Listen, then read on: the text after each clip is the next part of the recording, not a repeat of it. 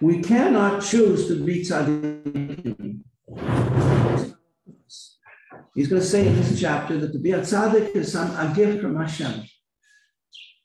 If somebody tries very hard, Hashem can reward him and give him a connection to the soul of a tzaddik.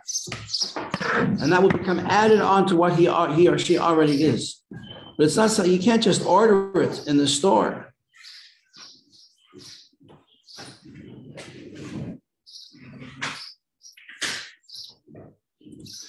A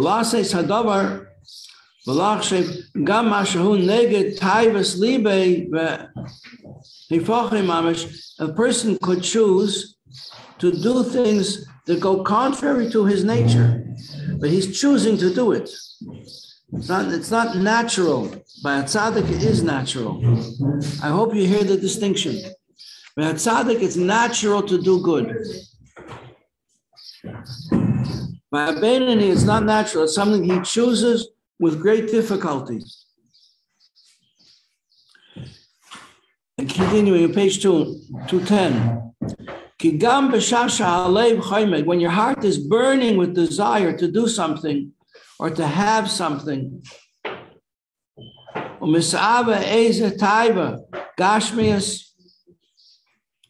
and he has a tremendous longing, burning to do this,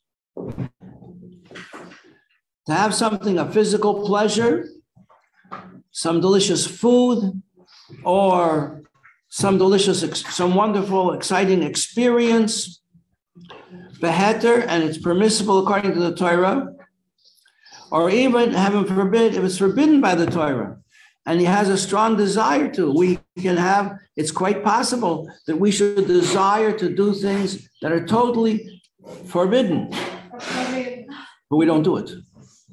But we still don't do it.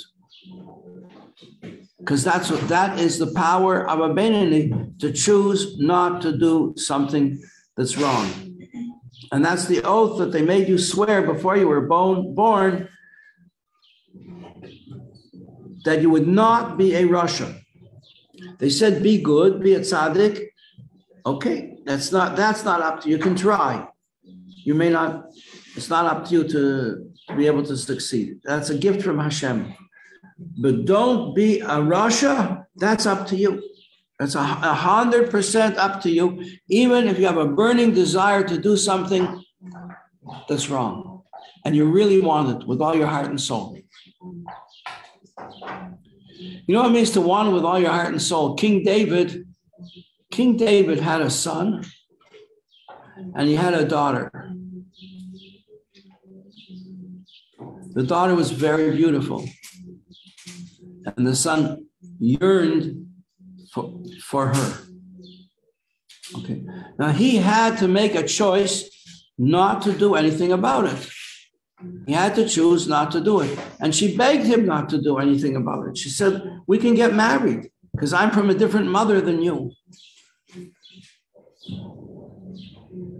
And he gave in to his desires. He was what they call lovesick. And he gave in, and actually he violated her. And then afterwards he hated her. Very unhappy story. So here he's talking about someone who has such a burning desire. But as a Beinoni, you can turn it, you can control it and say, no, that's not for me. I'm not going to do it. The tzaddik doesn't have the problem. Tzaddik has no problem. Tzaddik only wants to do good. Bottom of page 210. He can conquer his desire. He can turn his mind away from it and say to himself, at the top of page 211, what does he say? Gianna, you with me? Mm-hmm. Page top of 211, first Hebrew, the bold lines. What does it say? Read it loud. I do not want to be a Rosh. That's it.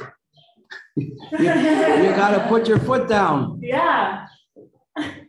Like on Purim, when they mention the name of Haman, you stamp your foot. I'm not going to do it. Even for one moment. I do not want to be nifrad, parted, chas v'sholom, heaven forbid, from Hashem echad, b'shum oifen. I do not want to be separated from Hashem even for a single second. What does it mean to be separated from Hashem? That expression, we understand generally what it means. It means if you do something against Hashem, against Hashem's will, you're going to be separated from it. How do you know? How do we know anything? Rachel, how do we know anything? We only know something if it's written in our holy scriptures. If it's written in the Torah or the prophets or the writings, what does it say? It says, that your sins, when you transgress, when you do the opposite of a mitzvah, it separates you from Hashem. Who said that? The prophet Isaiah, Yeshayahu. It separates you from Hashem. And here's an extraordinary expression. It was taken for many, many years since the Russian Revolution. They used this expression, an iron curtain. A person's transgressions, when he goes against Hashem, it makes lowers an iron curtain between him and Hashem. See, so it's not an expression that's made up by the Communist Party. It actually comes from thousands of years ago, from Isaiah, who says, your transgressions are alike, and I will create an iron curtain between you and Hashem. So the Beinoni says, not for me. I'm not going to go there.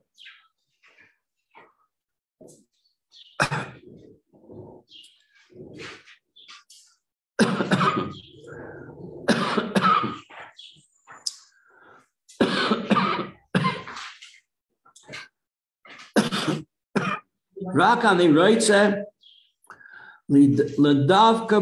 only want with my heart, with all my heart, to cling to Hashem with my nefesh, with my ruach, with my neshama. What's my nefesh? My nefesh is my soul with which my actions. And my ruach is also my soul. What's the difference? My ruach is with my emotions. And with my neshama, that's my whole essence.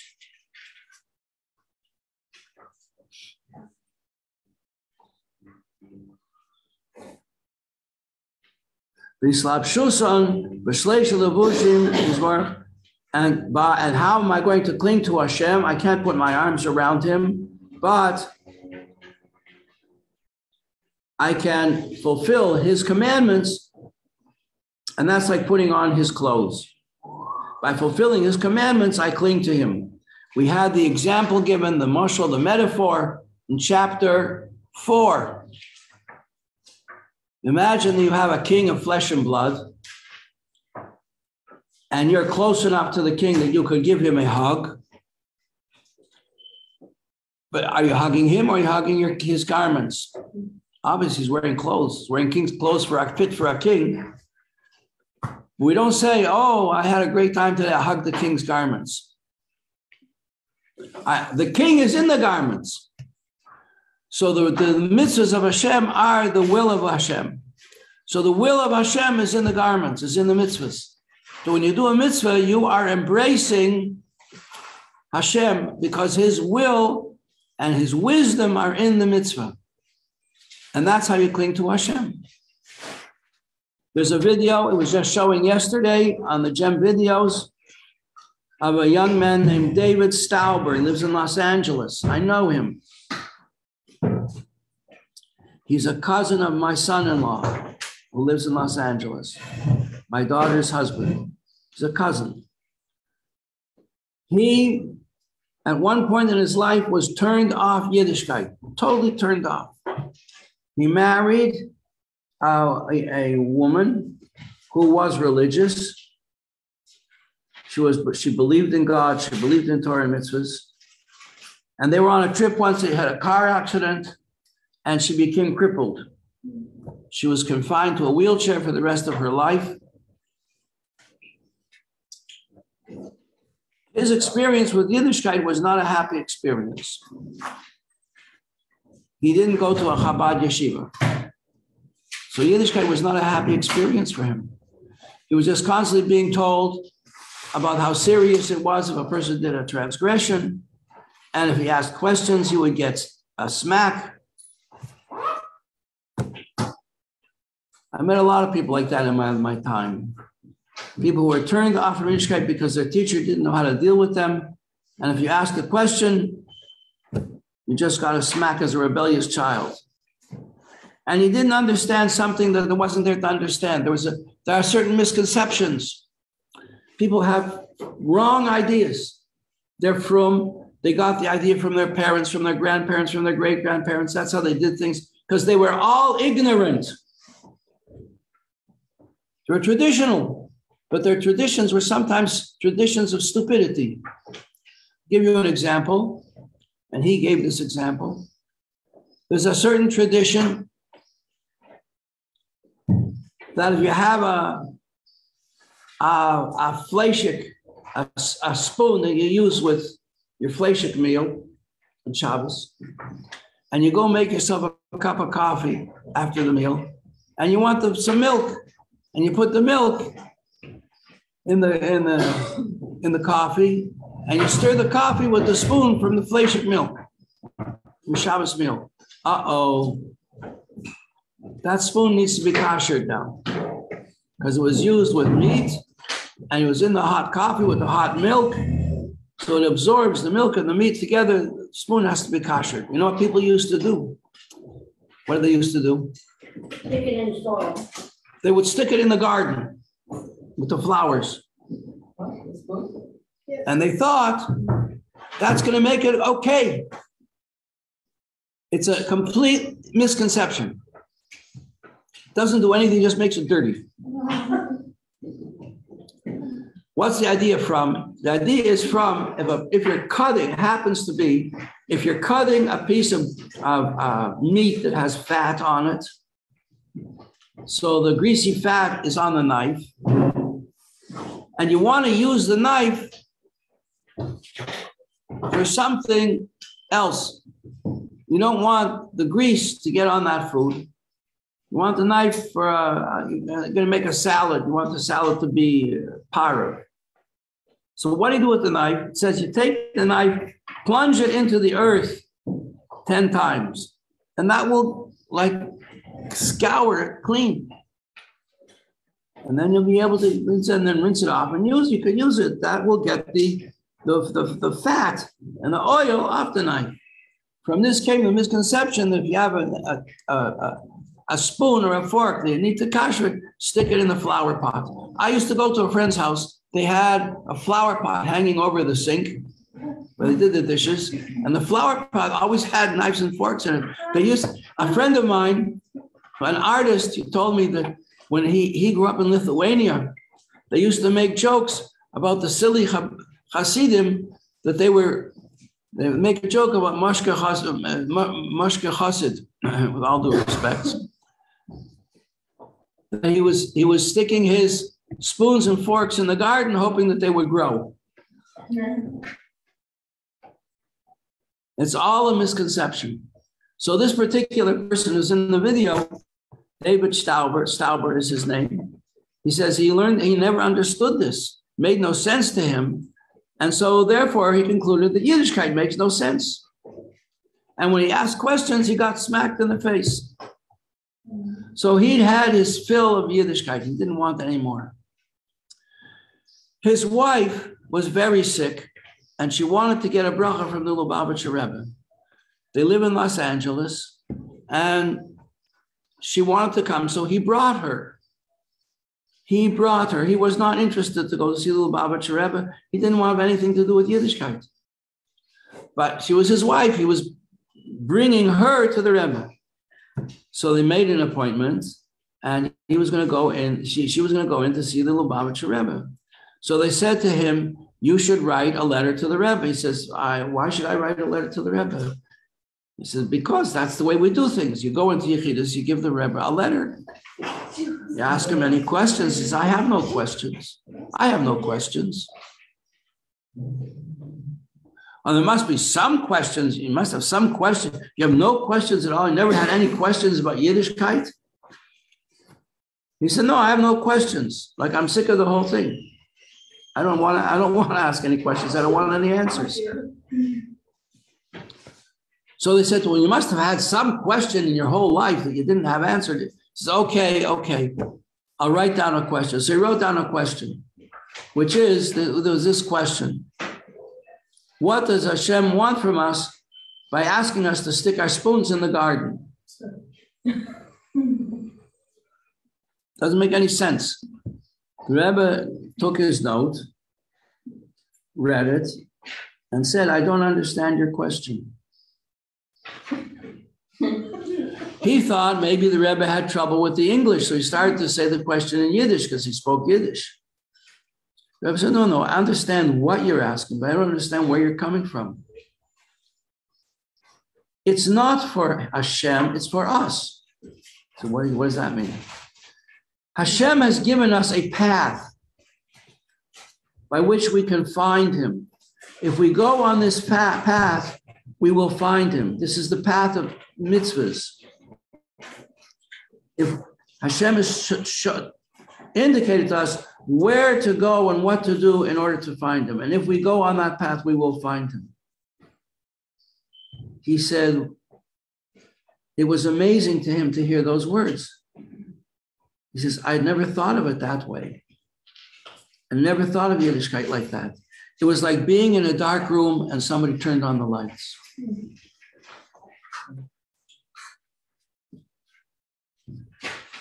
So that's what it's saying here about the Beinoni. All he wants to do is follow that path that leads him to Hashem. To do the things that are going to lead him to Hashem, to say the things that are going to lead him to Hashem, and to think the things that will put him in touch, his thoughts in touch with Hashem's thoughts.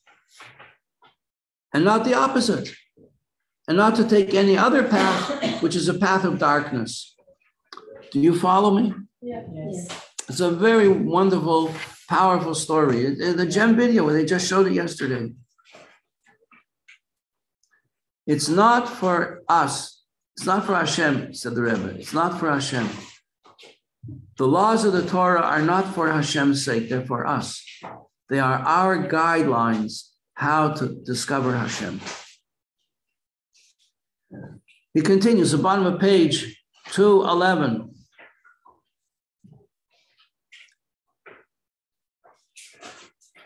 John, are you still with me? Mm-hmm.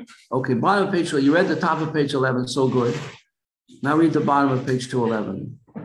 Last paragraph. This desire to unite with God arises out of the love of God that is surely hidden in my heart, though I do not feel it, just as this love is found in the heart of all Jews who are called lovers of your name. Right. For instance, let's assume that you didn't have an argument with your mother recently. You don't have to think about all the wonderful things your mother has done for you in order to feel love for her. It's just natural. If your mother is in danger, heaven forbid, times of war or sickness or who knows what, you're automatically deeply concerned because she's your mother. It's a natural thing. Similarly, if you have a sister or a brother that you grew up with them and you didn't have a fight with them this morning, you don't need to meditate about them to have a feeling of love for them. It's who you are. It's natural. It's in you. So similarly, there's a love of Hashem in the heart of every single one of us. Isn't that nice to know? When I was a young man and I came to the age of going to university, I had one friend who went into, two friends went into to study philosophy. I didn't want to go near that subject because I was afraid I'm going to go into a philosophy class. I'm going to have to write essays about Hashem, about God, because that's what philosophy is all about. And I didn't know who God was. I didn't know anything about him. I had no relationship with him.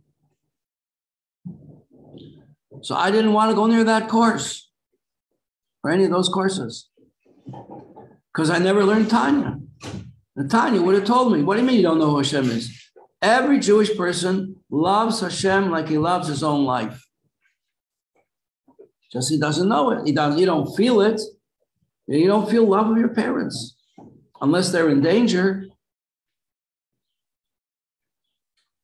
or unless you're separated from them because you're in a different country, or because, heaven forbid, they may pass away, then you feel great, you miss them so much. But it's just innate, it's natural, it's hidden in your heart, it's just there. But if you think about their life and they're your parents, they brought you into this world, they gave you life, then you do feel a great love for them.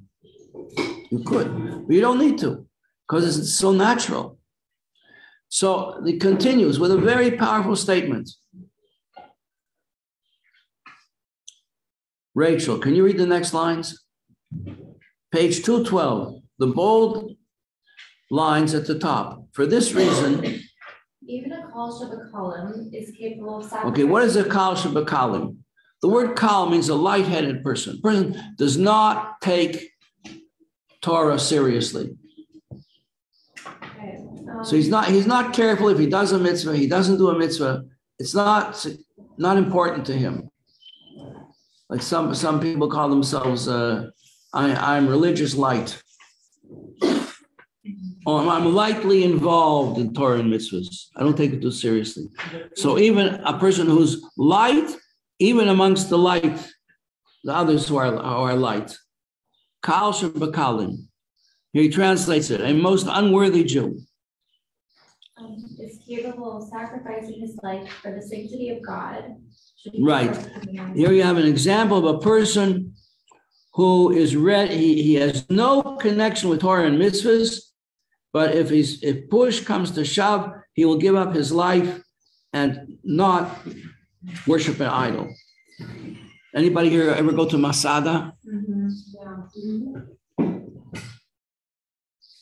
All the people who took refuge up there in the fortress on top of the mountain, they committed suicide rather than surrender to the idolatrous Romans. Or a story I've told you once so far this year. This is the second telling of the 1939 when Germany attacked Poland.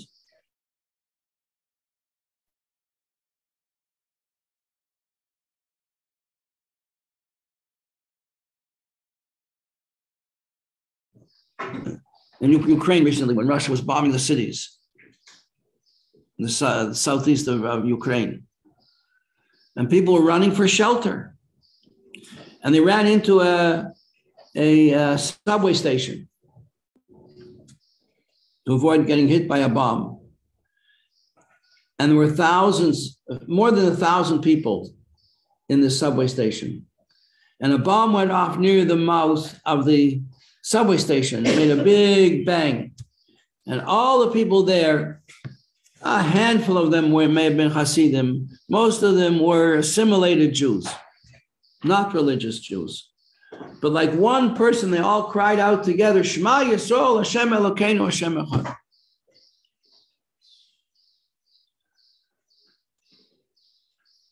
Because that's the bang brought out in them what they really were. Brought out in them the belief that they had in Hashem. Another example in the Torah of a similar thing is when Moshe sent the spies to figure out the best way to go into Eretz Yisrael. After they'd been in the desert, they left Egypt, they were in the desert for a year, and now came the time to go to Israel. So they wanted to send spies. That's a normal way to proceed. So they sent the spies. And the spies came back with Lashon Hara and said, we're not going to be able to go in. There are giants there and they're going to kill us and it's much too hard. And we should have just stayed in Egypt. And the Jewish people were so upset, they cried the whole night. And Hashem said, you're crying for nothing. I'll give you what to cry about. since you, and yeah, this teaches us a lesson, you have to be very careful what you think and what you say. Since you say it would be better for you, you think it would be better for you to stay in the wilderness, so that's it, you're going to stay in the wilderness. And not one of you has ever in Israel. Your children will go in. You were afraid that your children would get killed. Your children are not going to get killed. They're going to go into Eretz Yisrael, and you are all going to die here in the wilderness. All right, that's a very sad story. On the day that happened, we fast every year. That's the 9th day of Av. The same day that the Beis Hamikdash was destroyed. The first time and also the second time. All those terrible things happened on that day. What happened the next day? The next day, a large group of Jewish people rose up and took their arms. They were excellent archers, archers with a bow and arrow. They took their bows and arrows and they went, we're going to go into Eretz Yisrael and we are going to conquer it. And Moshe said, don't go. Hashem is not going to go with you. Now it's too late. For you, it's too late. And they decided that, no, we're going to go anyway. We're going to show Hashem we really want to go into Eretz Yisrael. And we made a mistake yesterday. Anyway, they rose up and they went towards Eretz Yisrael to attack and fight their way in. And they were all killed.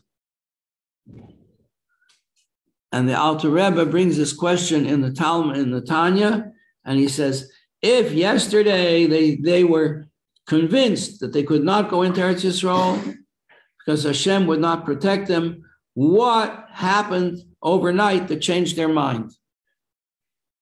Why did they now think that they could do it? Just because Hashem gave a shout at them. He shouted and said, you don't want to go into Eretz Yisrael, so you're not going to go into Eretz Yisrael. Period. Finished. End of the story. They said, no, we'll go. How come all of a sudden they believed in Hashem? Yesterday they didn't, today they did. Because this belief in Hashem is rooted in the heart of every single Jew. It's just that the Yetzer Hara covers it over. So with the report of the spies, it was covered over, and they said, well, we can't go. And they cried the whole night. Hashem said, you're crying the whole night for nothing. I'll give you what to cry about.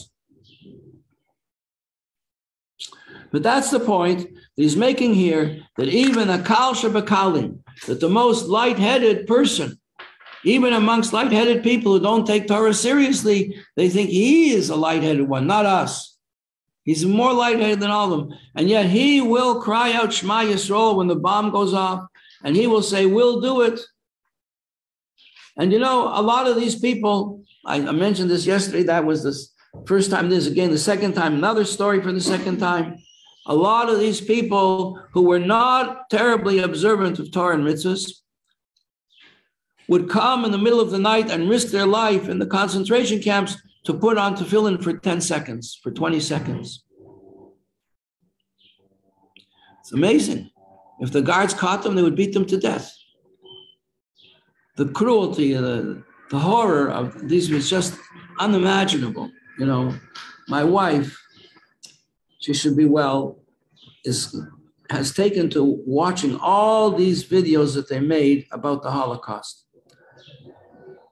It bothers me a lot.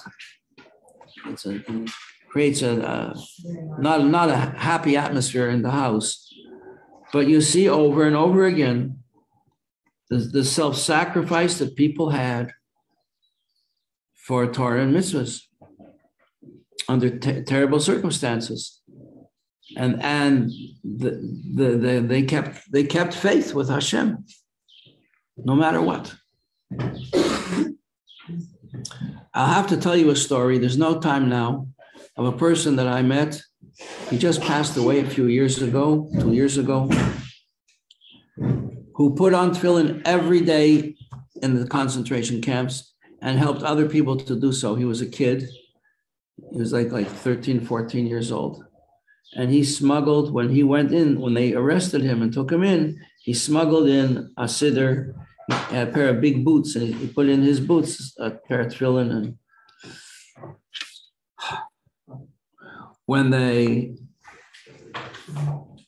made them take off all their clothes, they put all their clothes in a big pile and they gave them these prisoners' pajamas to wear. And he got all the he was in like a young people's brigade. They were going to work them as slaves. He said of those 150 kids, only 5 survived. Only 5 out of 150. But when they were going in, so he became like the leader of the group, and he gave them an order and a purposefulness, and he saved their lives. So he said, I helped you, now you got to help me. When I say the word, I want you all to start fighting like crazy. Everyone should beat up everyone else. And he said, as they passed by this pile of clothes, he said, now, and all 150 kids all started fighting. The guards didn't know what to do about it. They'd never seen anything like this.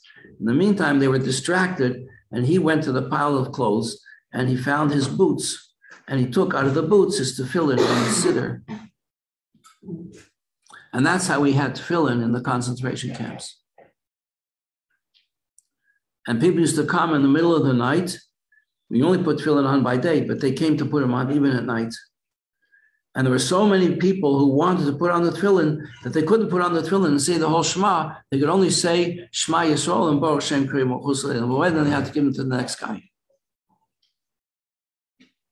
So these were people, many of them, who never said Shema, never went to shul. Oh, they knew Shema because they'd been taught, they'd been to Cheder when they were kids. But the connection to Hashem is deep in the heart of every Jew. And you see it, and he continues here on page 212. Shoshana, can you read English? Mm-hmm. Yeah? Okay, so the second set of dark lines on page 212, what does it say? Read it in your loudest big voice. It is only, yeah? Yes. It is only that the spirit of holy has overcome. As our sages say, no man sins unless overcome by spirit. A spirit of folly. What is folly? Folly is nonsense. A foolish spirit overcomes a person, and he thinks that Hashem doesn't see what he's doing. And a person would never do something wrong except that the Yetzer Hara is a spirit of folly and tells him, you think Hashem's going to notice? You think Hashem's going to care? Go on, you can do it. That is the Ruach Shtus, it's called, the spirit of stupidity. No person would ever, here's a general rule, you know who taught us this rule? Rabbi Akiva. No person would ever do something wrong except that he thinks Hashem isn't looking, which is a spirit of nonsense. Go on, the dark lines again. He imagines that committing this sin will not affect his Jewishness. Right. He thinks if I do this sin, it's not going to change me. I'm still a good Jew. I still believe in God. And then he does what he wants. And that his soul will not be severed. Severed means cut off. Thereby from the God of Israel. He thinks this is not going to cut me off from Hashem. Well, not he thinks that. The Yetzer Hara tells him that. And because he wants it very much, so he listens. Then afterwards, he feels very bad. He feels guilty. And he's very, very sorry he did it. And then there's only two ways he can go. Either he makes a strong decision that I'm never going to do this again. That's a good decision. Or he says, you know what, it's not so terrible, and he does it again, and then it becomes like habit. So he says, oh yeah, I don't do that.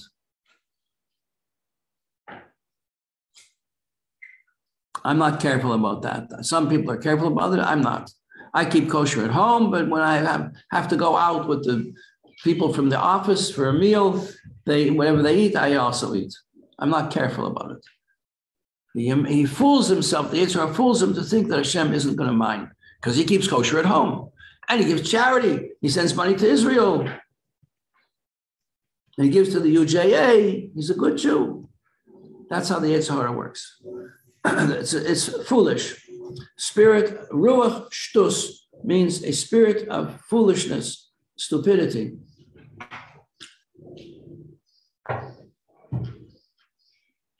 Similarly, the Kal Shabakalim, this person who's not a religious person, he convinced himself that he can still be a Jew, that he's still Jewish, and he is still Jewish, even though he neglects Torah and mitzvahs.